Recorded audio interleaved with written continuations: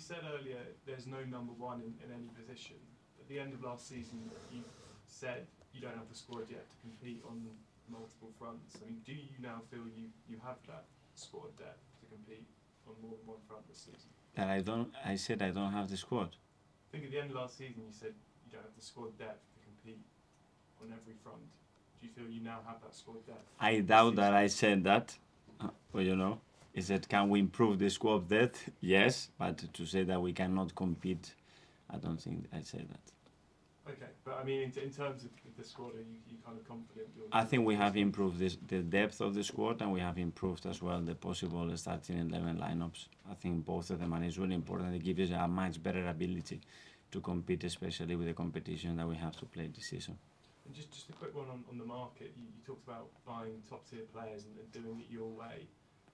With the fees, obviously including the fee you pay for Declan, how hard is it now to find value in the transfer market? Is it harder than ever? Yeah.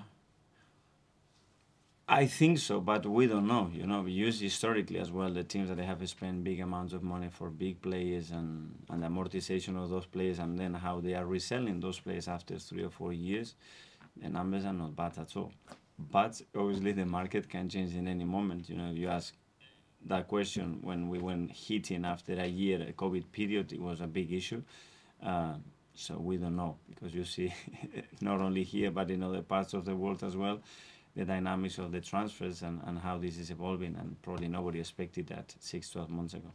And just finally, you said it's too late now to change the schedule for the next 36 months. What's the key to potentially changing it beyond that? Do you think the players hold the key? Are they the ones that are going to have an influence on whether it gets a bit lighter? I don't know really what they can do, you know, because yeah, they have their obligations as well to fulfill the commitment that they have with the clubs, or the needs that they have. Sometimes it's more morally to the national team, so it's about better communication. I think it's just one piece is not going to resolve the problem. I think it has to be all the pieces together and put a very different plan for the future. Thanks. Okay, thanks everyone. Thanks everyone.